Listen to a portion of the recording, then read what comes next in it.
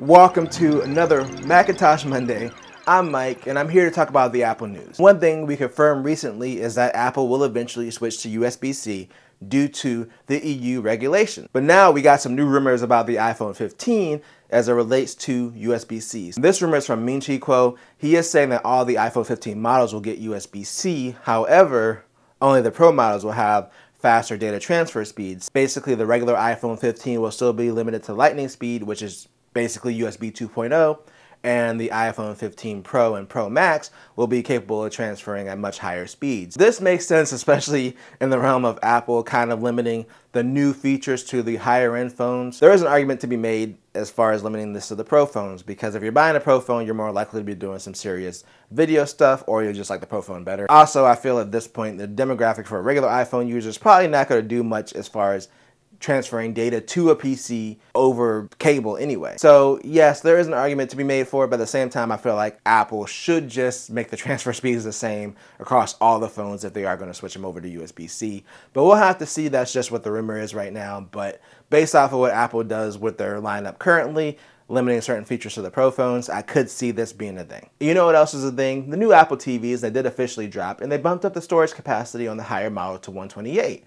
But apparently there was an issue with the higher end model where if you saved more than 64 gigs, you ran into errors. Well, now Apple has officially fixed that issue. If you have one of the new 128 gig Apple TVs, maybe you haven't used that much space yet, but definitely be on the lookout for that update. It's kind of a weird bug, and that would kind of suck, especially if you're buying that just for the storage and you get it and then you only got 64 gigs out of the box. But luckily, Apple's usually pretty good about fixing stuff. So if you are experiencing that issue, make sure to go to your settings and check for software updates and get the latest update for your Apple TV. You know what hasn't been updated in a long time? Apple's first-party Magsafe charger. That's what we're talking about in our final story. If you think about it, they released the Magsafe Puck, which I have, and they released the travel charger, which I also have. But as far as first-party chargers, they really haven't done that much else with Magsafe. They also had the portable battery, of course. There's been some really good Belkin accessories and other third parties.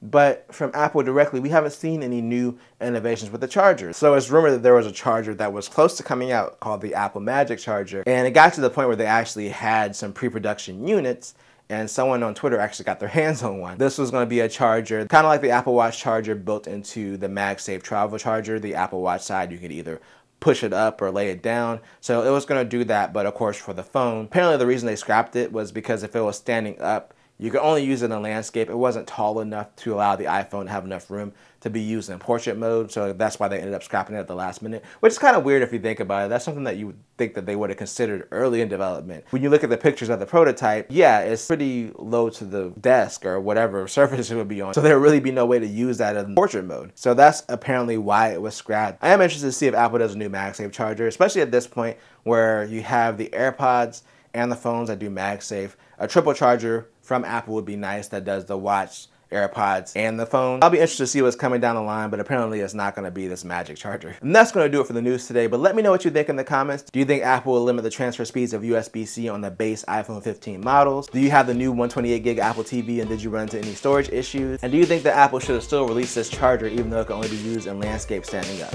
Again, let me know in the comments. I'm going to get out of here. If you're in the US, have a great holiday this week. Peace out.